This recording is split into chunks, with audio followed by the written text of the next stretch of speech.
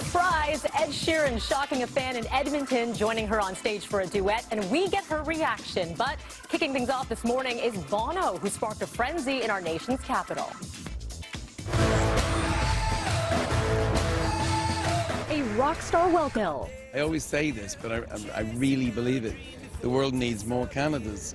The U2 frontman was in Ottawa yesterday, in part to support a cause that's close to his heart, maternal and child health in Africa and beyond.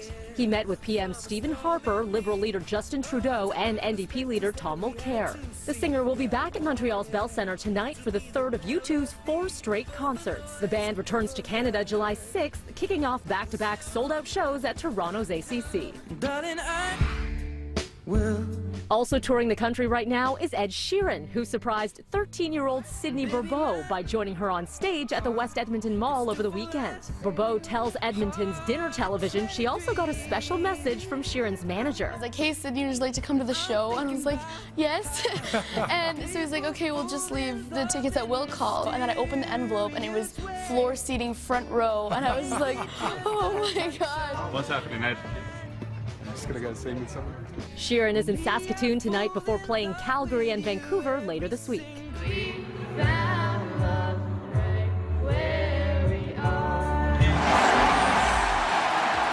Winnipeg's own Jonathan Toews hoisted the Stanley Cup as the Chicago Blackhawks blanked the Tampa Bay Lightning 2-0 to become the NHL champs for the 3rd time in 6 years. Vince Vaughn was there cheering on the victors, along with John Cusack, who tweeted this pic titled simply Cup. And William Shatner and Mr. T are congratulating the Blackhawks on their win. And a celebration of a different kind at Disneyland, where Kim Kardashian and Kanye West's daughter North celebrated her 2nd birthday with a bash fit for Minnie Mouse. Jurassic World smashes yet another box office record. We told you yesterday how it banked the biggest ever global opening, but now the official count for our continent is in, and the blockbuster making history. Out of containment. The numbers are crunched and the dinos are indeed on top, scoring North America's biggest ever opening with a nearly $209 million haul, edging out the now former record holder, the Avengers, by roughly $1 million and change.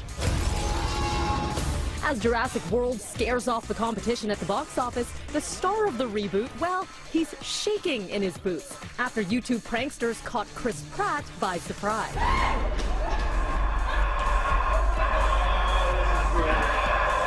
Did you know about this? Yeah. You scared me. Oh, this is great. You have camera.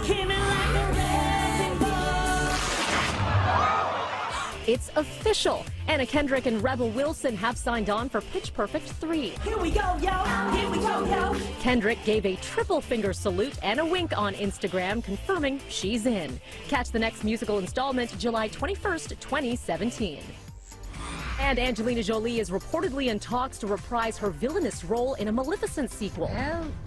According to Deadline, details of a follow-up are being conjured up. To the small screen now, an uprising is brewing as Tyrant makes its Season 2 premiere tonight.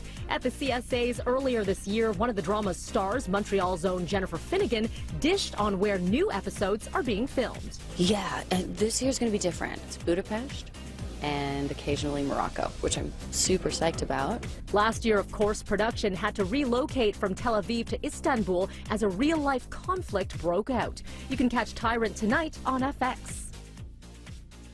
And remember, you can weigh in on all of your entertainment headlines by simply sending us a tweet at EdCity.